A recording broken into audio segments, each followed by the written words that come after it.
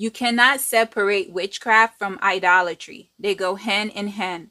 A lot of Israelites are idolaters. Therefore, they practice witchcraft unawares. When you go to the altars built to the gods of the heathens, you're going before an evil altar. Behind every evil altar is an idol. The God of Israel is not behind the altars of the heathens. This is where idolatry enters. The people of the Most High are presenting their sacrifice to another God. The Most High said, "There should be no other gods before me." When you stand before the altars, the heathens built to their gods, you're seeking the face of another God for help. Israelites, that is idolatry. Every Israelite that have come out of religion is guilty of the sin of idolatry. This is why you must come out of her and repent.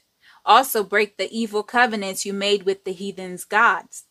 When we stood at the altars in the heathens' religious institutions, we made a covenant for their idols to become our God.